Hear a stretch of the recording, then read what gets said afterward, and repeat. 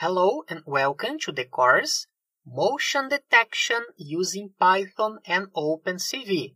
My name is Jones Granatier and I will teach all the lectures of the course. As the name suggests, the objective is to detect any type of movement in videos, as if we were simulating security systems. Now, I am going to show you the content that will be covered. You will learn the intuition about background subtraction, which is the only technique that will be covered in this course. It does not use complex concepts of artificial neural networks and deep learning, so it is very simple to implement using OpenCV library. The advantage is that you don't need to have advanced knowledge to create your own projects. You will learn the basic intuition about the following algorithms: temporal median filter, MOG, GMG, KNN, and CNT. Then, we will implement each one step by step and compare the quality and performance. This way, you can choose the best algorithm according to the project you are working on. After, you will learn several techniques for image processing, because when we work in this area, it is important to use them to improve the quality of the detections. After understanding each algorithm, we will implement 3 very interesting practical projects. The first one is a simple motion detection in the area of monitoring, so we will be able to monitor the environment. The second one is very interesting. We will print a warning if people are not respecting social distance rules, very useful in pandemic scenarios. Finally, we are going to implement a vehicle counter. The idea is to count how many cars and how many trucks are passing by the road. All implementations will be done step by step using Python and PyCharm IDE, as you can see here. I'm going to show each one of the projects. This is project number 1. The goal is to monitor the environment. In this case, it is a garden of a house, and there are some animals that are visiting the garden during the night and during the day.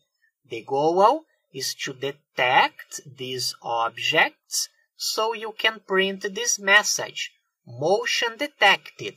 It is a very interesting project because you can use this code to implement your own security system.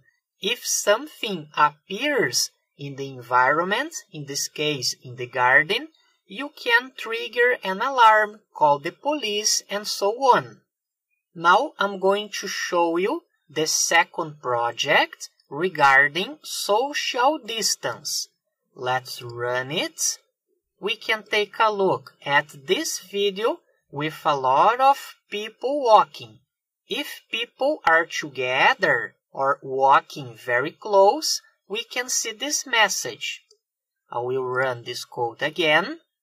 For example, 2 people are walking together, so the system will trigger this alarm indicating that they are not respecting the social distance rules.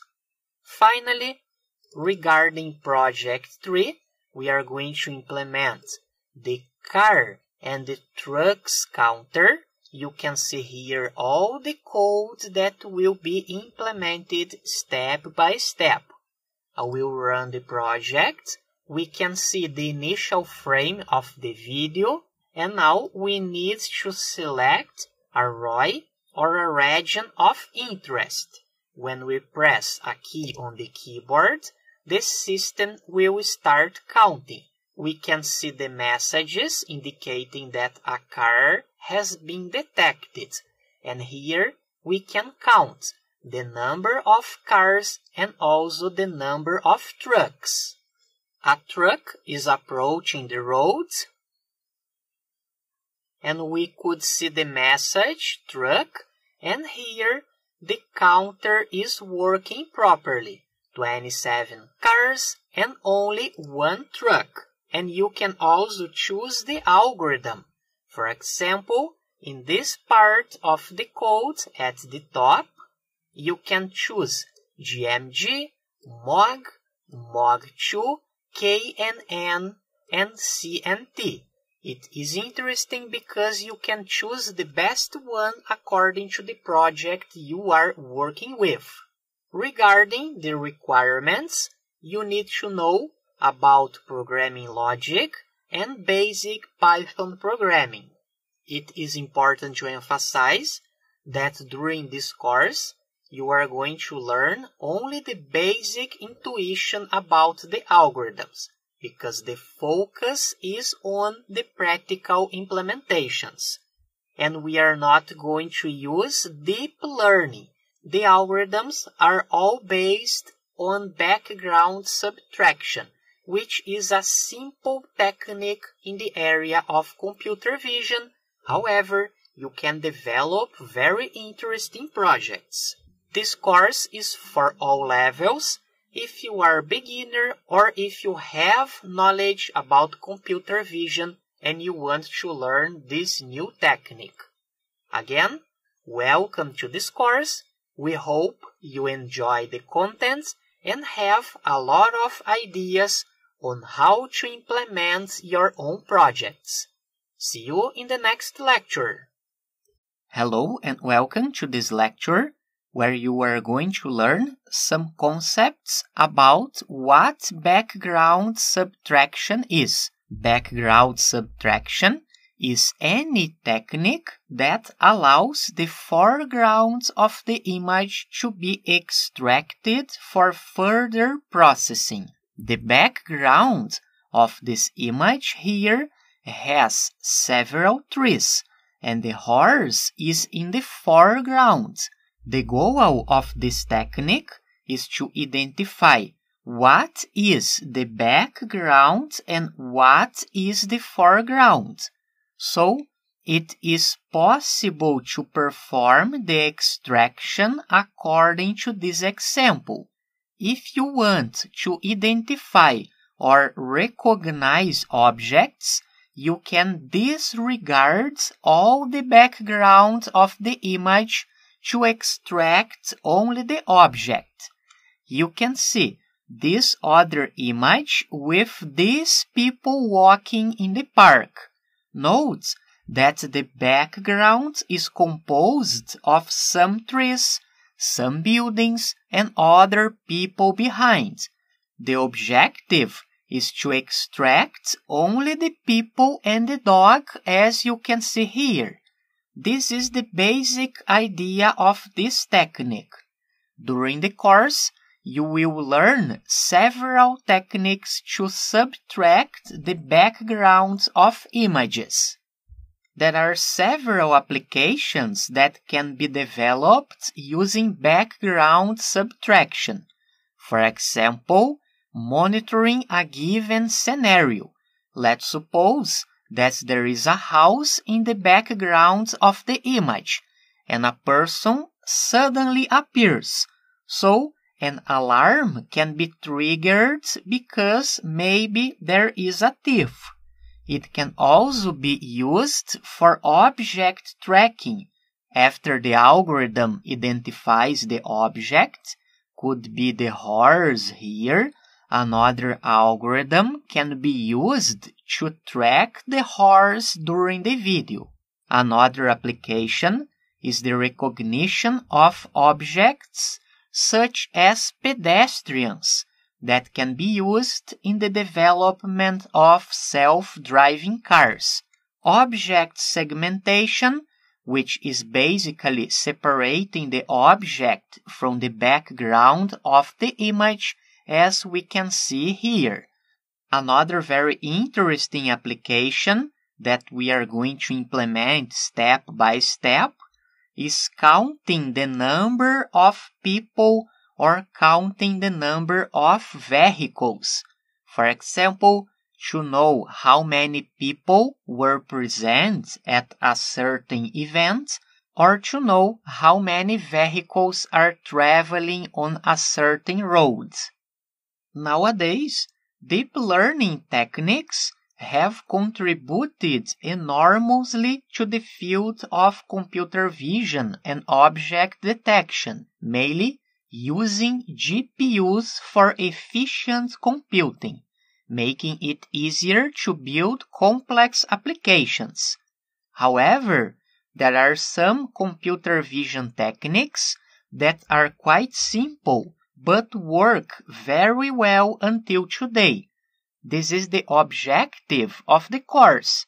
We are going to work with these techniques, so you will be able to develop some basic applications without the need of powerful servers or to train a neural network from scratch. The knowledge of these algorithms can give you a good idea of what you can achieve with very simple techniques. All of them are based on analyzing the background. First, it is necessary to identify the background of the image, and then we can detect the changes that occur over time. Background subtraction is based on the assumption that the background of the image is static, which can lead to some problems when there are variations in the external environment, such as rain, wind, ice, and so on. You should not use these techniques if you have a camera recording the landscape in a moving car, as the scenario or the background will change in each frame of the video. These techniques have good results when the background is static. For example, if you are monitoring the garden of a house, the image of the garden is static, and what varies are the objects that can appear in the garden. To make it easier to understand, let's view a video when the camera is not static. I will play the video. The background is not the same, or in other words, the camera may be static inside the car, but the background is moving. This other video shows how a background subtraction algorithm would behave. Almost all objects are detected because the background is moving. So, these algorithms are not suitable for this type of scenario. The other videos show when the background is not static, when there are effects like water, wind, vegetation, rain, snow, and so on. We can see the goose in the center. However, it is difficult to detect movement because there is the effect of the rain on the water. In other words, the background is not static. This other image shows the scenario in black and white. See that it is difficult to detect movements because the background is moving. The green lines here indicate the detections, which as we can see are being made in the whole image. In summary, in these examples we can conclude that it is difficult for the algorithm to detect what is the background and what is the foreground of the image. It is important to emphasize that this is not an error in the algorithm. It is just a limitation in this technique. Now we can see the pipeline or the sequence of steps of the algorithm. The video frames are sent at the beginning of the process, keeping in mind that a video is a sequence of frames, and each frame is an image.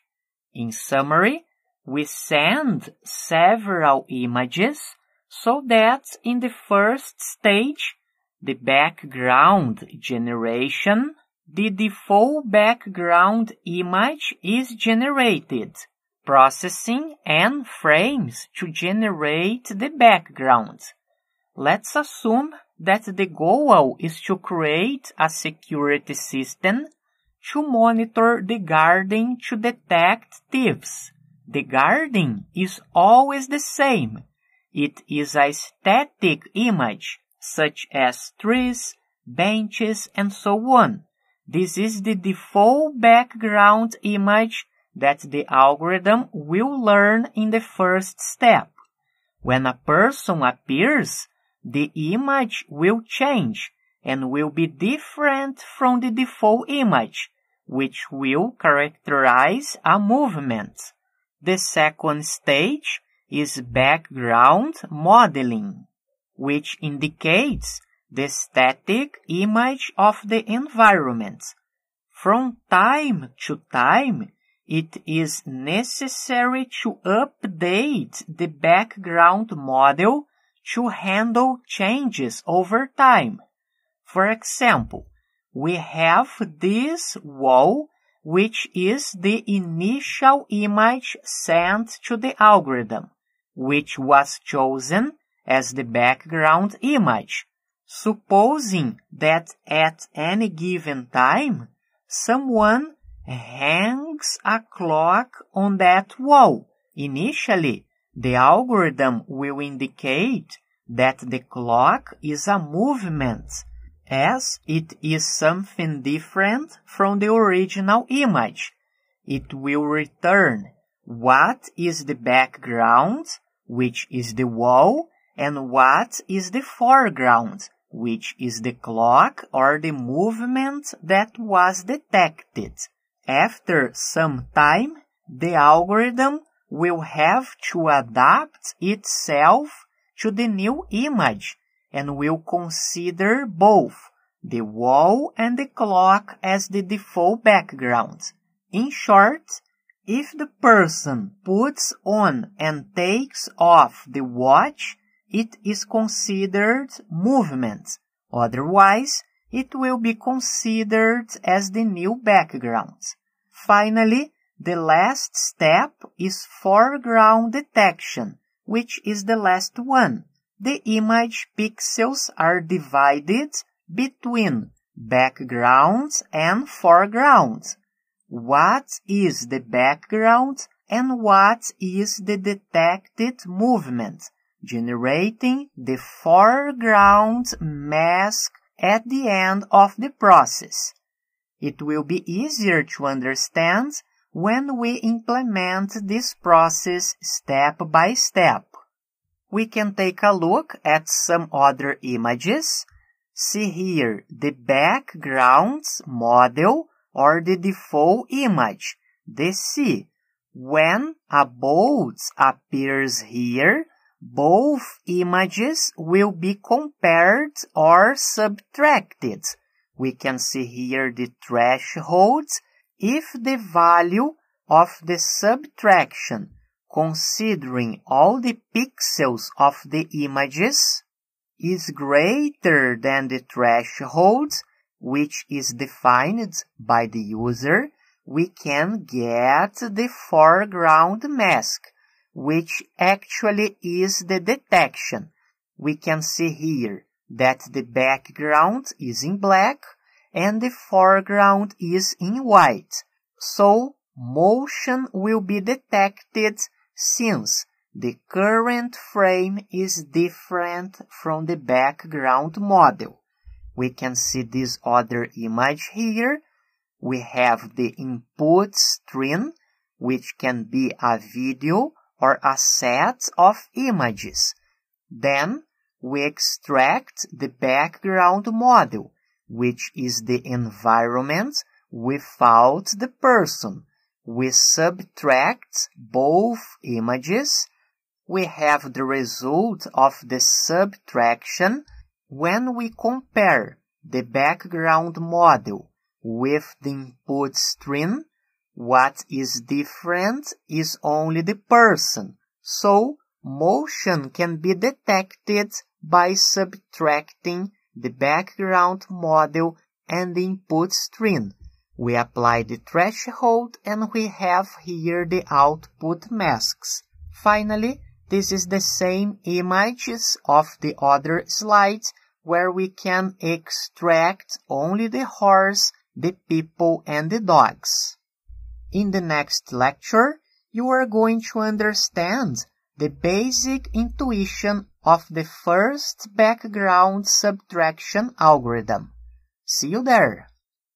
Hello and welcome to this lecture, where you are going to learn the basic intuition about the first algorithm for background subtraction, which is temporal median filter. The pixel intensity is calculated using the function vxyt, where t is the time dimension. As I mentioned in previous lecture, a video is a set of frames. Each frame is an image. Therefore, we need to extract multiple samples from the video over time. For example, in a 30-second video, we can extract a sample at 10 seconds, another at 15 seconds, and so on. X and Y are the variables that indicate the location of the pixels, as an image is basically a matrix of pixels with rows and columns. For example, V123 is the pixel intensity at the location 1 and 2, positions X and Y. T equal to 3 indicates that the sample was captured at 3 seconds of video. This equation is used to calculate the background of the image, remembering that the first step of the algorithm is the extraction of the default background. Don't worry about understanding all the calculations, because the idea is just for you to have an overview of how the calculations are performed. The letter B indicates background, which is what will be extracted through this equation. V indicates the pixel intensity. X and Y is the pixel position, and T minus I indicates that we will extract the previous frame to perform the calculations. This is necessary so that changes in the image are identified, like the example of the clock on the wall that was mentioned in the previous lecture. If the clock is placed and kept on the wall, it will be part of the new image background. After the pixels are extracted, the sum is made. This symbol here, letter N, indicates the number of frames that will be used to generate the background image. A default value for this parameter is 25 for small videos.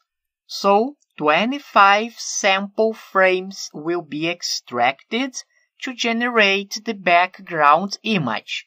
The result of the sum is divided by the number of frames, this part of the equation here. It is a simple calculation, according to the name of the algorithm, temporal median filter. We can read here n in the equation is the number of previous images for the average calculation. In short, this whole part of the equation is an average calculation that takes past frames into account. To capture the changes in the frames, we can compare the background found by the algorithm, this part here, with the frame in the previous time. If it is the same, there are no changes.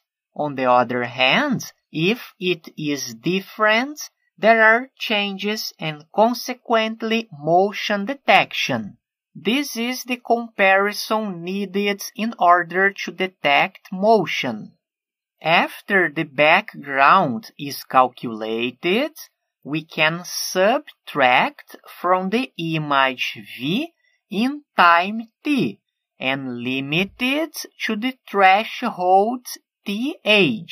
This equation is used to detect movements. The original image subtracted from the background. This calculation is applied to each video frame.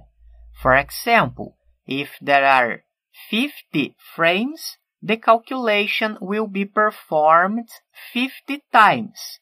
These bars at the beginning and end indicate that we are not going to consider whether the number is positive or negative. It is the absolute difference. In the end, we can see that the result must be greater than the threshold. For example, we can rewrite the equation here.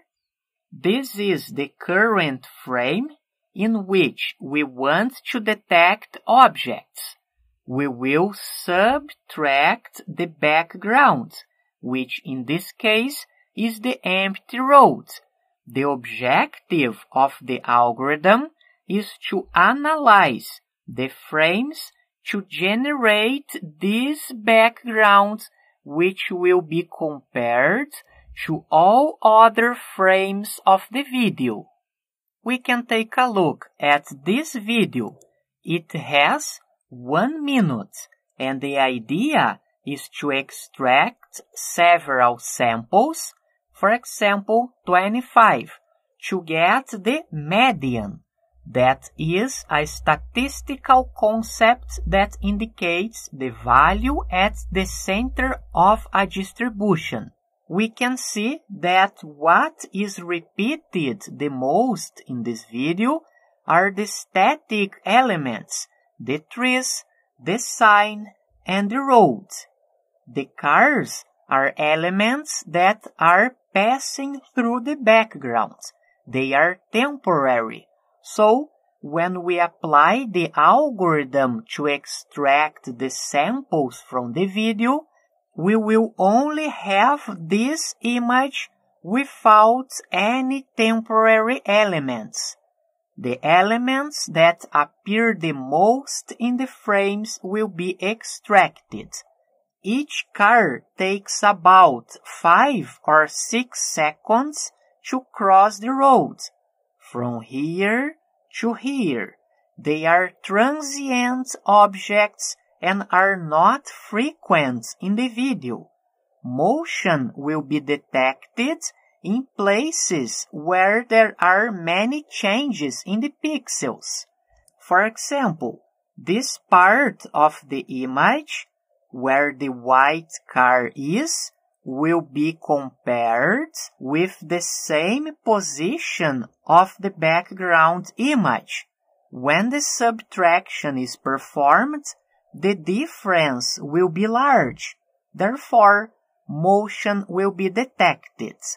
Considering these other parts of the roads down here, note that the subtraction value will be very small, which will not characterize something new in the image.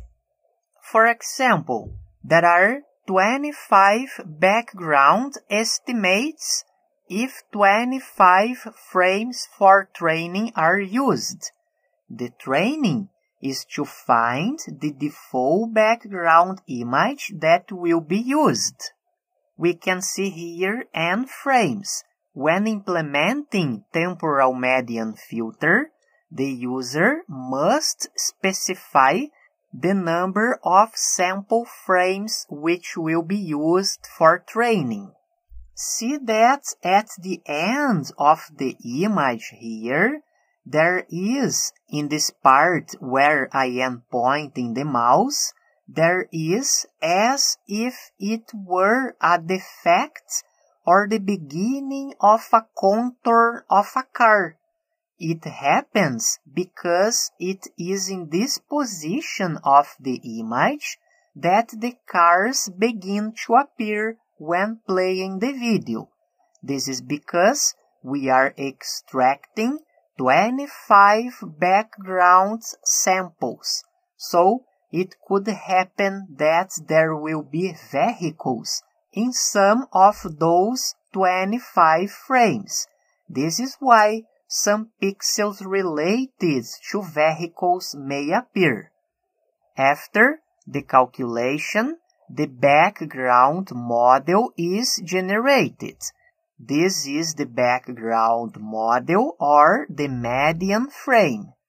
At each new input image or frame, the algorithm compares each pixel with the median value of the created model. And just a reminder that the background model or the median frame will be generated using the median for each pixel. It will be easier to understand this process when we implement the algorithm step by step. Now we can take a look at the steps of the algorithm. The first one is to convert the background template to grayscale. I'm open the W3 Schools RGB calculator just to perform some tests. As you may know, an image is composed of 3 color channels, RGB. The combination of these values will generate a new color. For example, R83, G55, and B130. This combination of numbers will lead to this color here. We can see there are 3 values that need to be stored. I will change all the values to the same number. The result will be a grayscale image, so it means that when the values are the same, we always will get a grayscale image. Let's try to change here 150, 150. The result is again a grayscale image. So we can conclude that it is not necessary to store the information about all the channels, the RGB, when we have a grayscale image. It is necessary to store only one number since all of them are the same. In short, it is recommended to convert the images to grayscale so the processing time will be faster since we are considering only one value or channel instead of 3 values. After the conversion, step number 2 is to loop all the frames of the video. We extract the current frame and convert it to grayscale. All the calculations will be performed considering grayscale images. Step number 3, calculate the absolute difference between the current frame and the background model. Finally, apply thresholds to remove noise and binarize the output, only 0 or 1 or 0 and 255. We use 0 and 255 because they are the minimum and maximum values of the pixels. For example, only 0 is the black color, 255, 255, and 255 is the white color. We can use these values to convert the image to black and white. We can take a look at this image here. It can be considered the current frame. We have step number 1, which is the generation of the background model. Then we calculate the absolute difference between them for each one of the frame. We need to loop all of them. If there are 50 frames, we need to perform the calculation 50 times. Then we can see the result, which is the binarized output, considering only 0 and 1 or 0 and 255. In the implementation lecture, we will have these results. It will be possible to detect only the objects and see that in the most part of the video, the background is black. Finally, we can check out more information about this algorithm. It is not very efficient. Accuracy depends on the speed of the motion. Faster motions require higher thresholds. In the practical lectures, we will perform some tests using the thresholds. It will be easier to understand.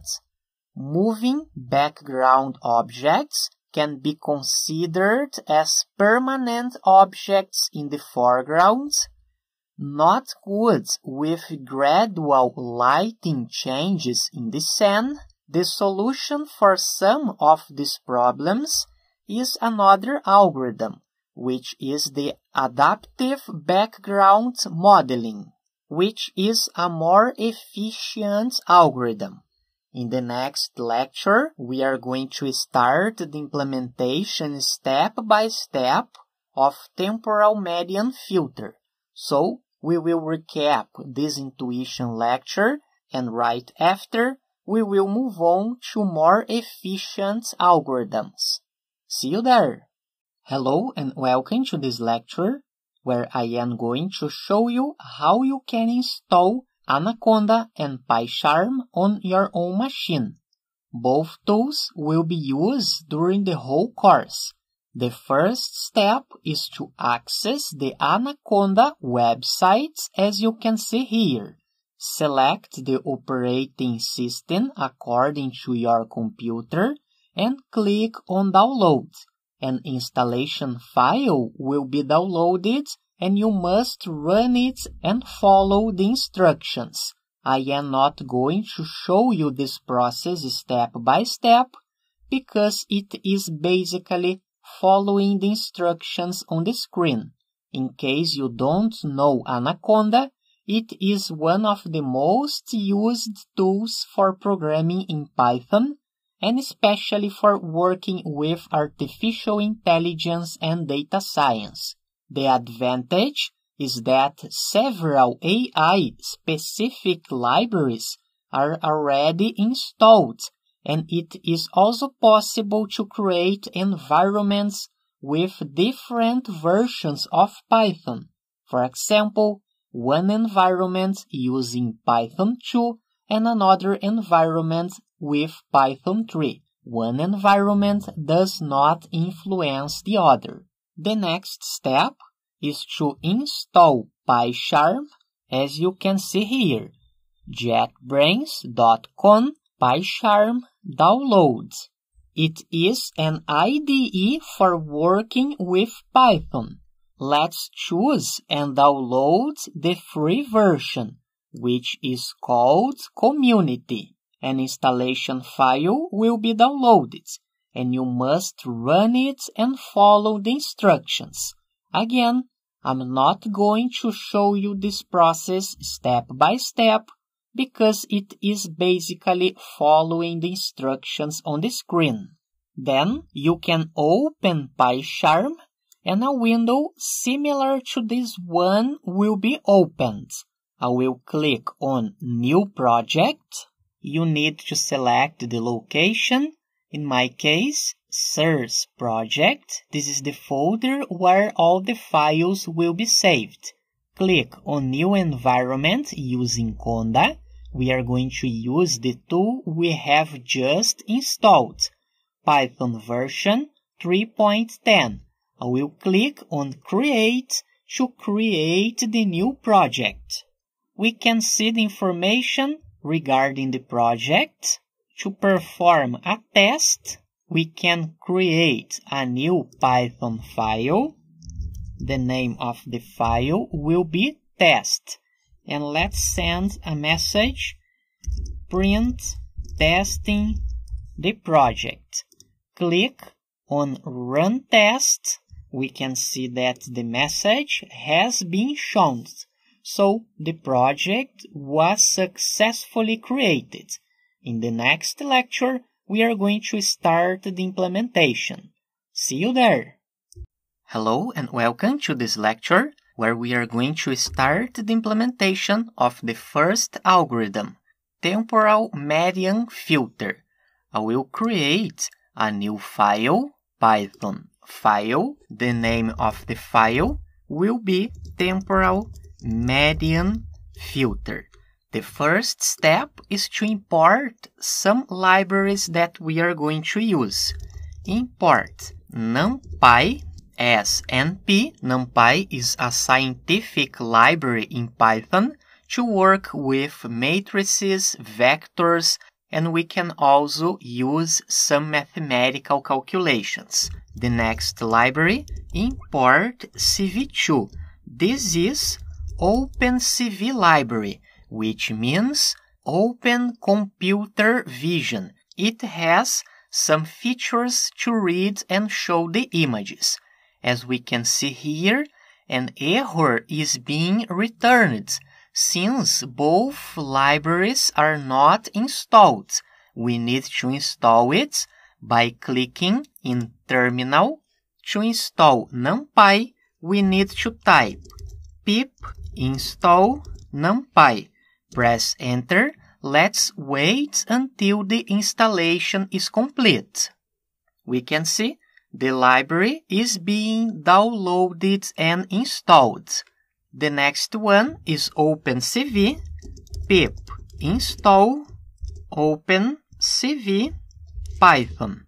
OpenCV will be used to call all the background subtraction algorithms. As we can see here, the library has been correctly installed. Just to make sure no error will be returned, we can click on Run Temporal Median Filter. See that no error message has been shown here. It means that both libraries were correctly installed. To check the version, let's print CV2 version run. This code again, we are using version 4.7.0. Make sure to use the same version in order to not have any error. I will create a new variable, video source. It will be equal to videos bar cars.mp4. This is the file that we are going to use to test the algorithm. we are going to create a new folder, new directory. The name of the directory is videos. We are going to save all the videos in this folder. You have access to all the videos in the course materials. I'm going to copy cars.mp4 and just paste it here. Click OK. See that the video was successfully copied to the project. I will create a new variable, video out, because when we process the video, we are going to generate a new one with the results. It will be saved on the following folder, videos, results, and the name of the video will be temporal median filter.avi. We can even create this new directory. Results.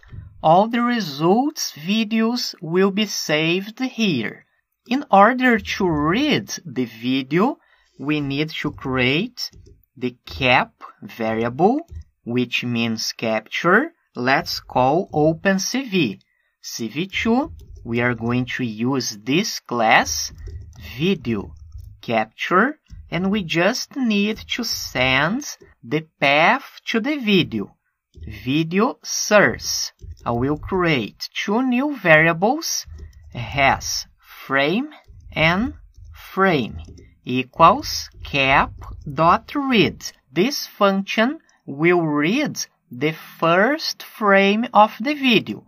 As you already know, a video is a sequence of a lot of frames, and each frame is an image. Let's print has frame and frame dot shape. I will run this cell of code. We can see here the message true, which means that it was possible to read the first frame of the video. If the result is false, it means that an error was returned, so you need to check the path of the video. In the second variable, we can see the data about the first frame of the video, 720 by 1280 pixels. It is the shape or the dimensions of the video. Number 3 here means the number of channels. As the video is colored, there are 3 channels, one for red, for green, and for blue. Just to recap, we are using this video here that was covered in the intuition lectures. I will create a new variable for cc equals cv2. I will access this new class, video writer for cc. It will be used to save the new video that will be generated. I will type here xvid, which means the format regarding AVI video. In other words, this variable means the codec. Let's create the writer equals cv2. Let's call video writer class. The first parameter is video out, which means the output for the video. The second parameter for cc, the codec. The third parameter means the frames by seconds. I will keep the default value. 25 frames will be stored for each second of video. The higher the value, the faster the video. The next parameter is the dimensions.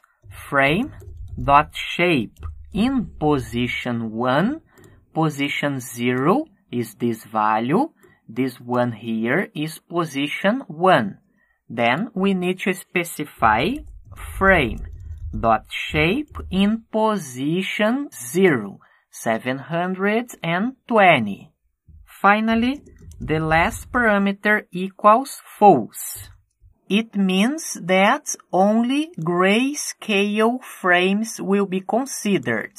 If we change here to true, the processing will be done in the colored image. In short, it is as if we were converting the frames to grayscale.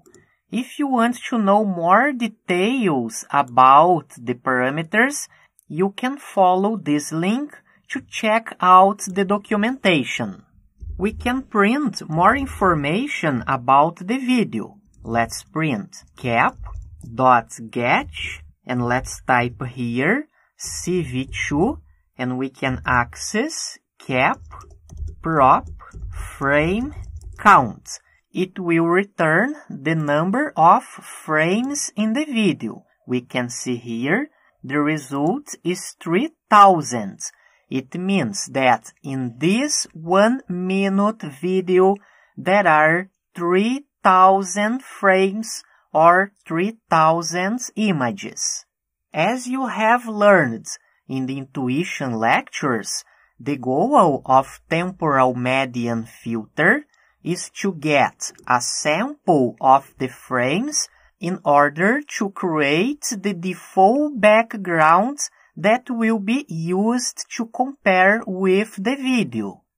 It is this part of the slide.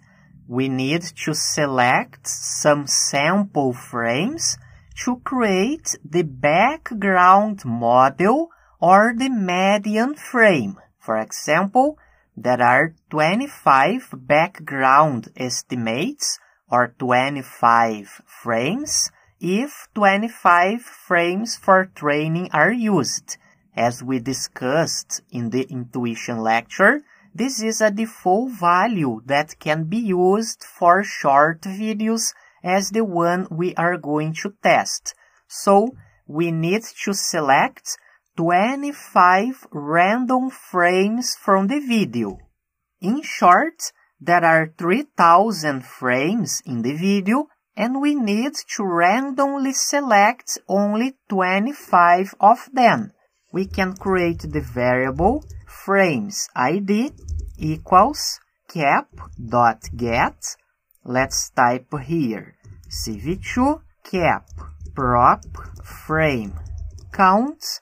I will multiply by np.random.uniform size equals 25. Before running this code, we can get only this part, the random uniform.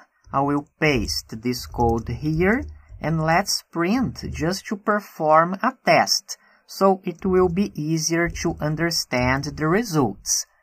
I will run this code, see that 25 random numbers were generated. The numbers range from 0 to 1, as we can see here.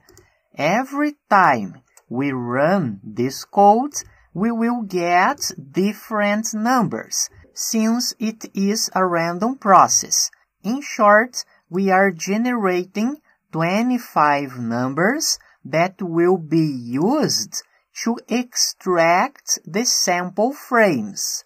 We are using uniform function, which is a concept from statistics. I have opened Google Images Search just for you to better understand what is the uniform distribution. We can compare the normal distribution here, the graph on the left, and the graph on the right shows the uniform distribution. We can clearly see that the probability of selecting a value is the same in all the areas of the graph, from -2 to 2. It means that the probability is the same for selecting any number in this interval. On the other hand, if we use the normal distribution from -3 to 3, there is a higher probability of selecting these numbers in this interval in the center, from -1 to 1, and the probability to select the numbers on the left and on the right side is lower. For this reason, we are using the uniform distribution, because we need the same probability for selecting the random frames of the video. Now we can uncomment this line of code.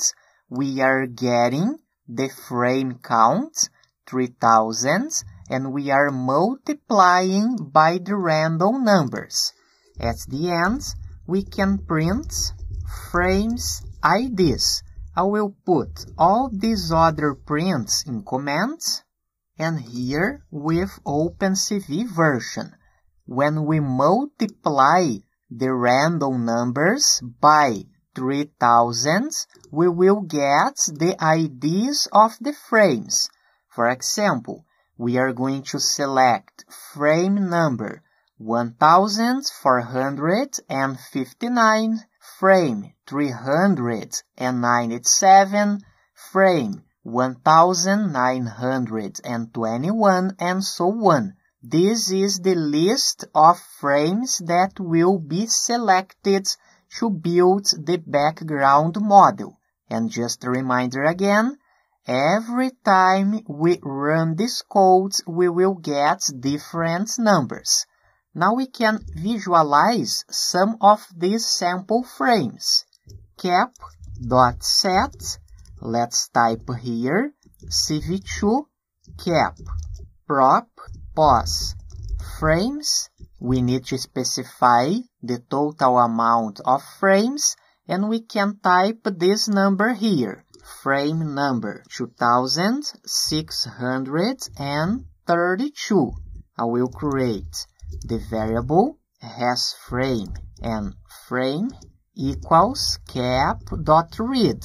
Here we are specifying the frame we are going to read, and after we are reading this specific frame. Let's call the function from OpenCV, cv2.imshow.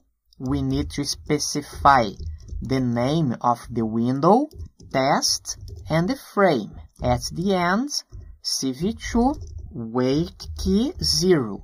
When we press a key, the window will be closed. We can see here that this is the specific frame we have just selected. It will be used to build the background model. We can take a look at some other frames. For example, frame number 825. Let's type here, run the code again. See that we are selecting a different frame. What we need to do now is to create a list of frames to store each one of the 25 random frames that will be selected from the video. I will create an empty list for FID in frame IDs cap.set cv2 cap prop pos frames. Let's send here FID. We are going through frames IDs, which is the list with the corresponding IDs. We need to read the frame, has frame, and frame cap.read. And finally, frames.append frame. We are putting all the frames in the list. After we run this code, we can print frames.shape. Let's run this code. See that one error has been returned. List object has no attribute frame because it is in the format of a list, and we need to convert to the NumPy array. After that, we can visualize the shape. Let's run the codes again, every time we run, we will get different frames. We can see here 25 frames, the dimensions, and the number of channels. We can even print frames in position 0. Run this code again. We will see different numbers here. We can see that one matrix is being shown, and the values are in the range from 0 to 255, the range of the RGB color space. In short, the pixels are being shown here. We can visualize another frame. Different pixels will be shown as we can see here. Finally, we can perform the last test just to go through each one of the selected frames.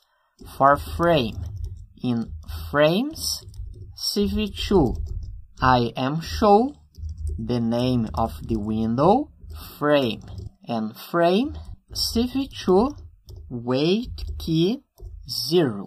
Let's run these codes. We can visualize the index of the frames, and every time we press any key on the keyboard, we will visualize the frames. Just a reminder that 25 random frames are being selected. Those frames will be used in order to generate the background model. We can see that the background of the image, such as the roads, the trees, are static, and what varies is the cars that are passing by the road. This is the first step of the algorithm, the selection of the 25 random frames. In the next lecture, we are going to continue the implementation. See you there!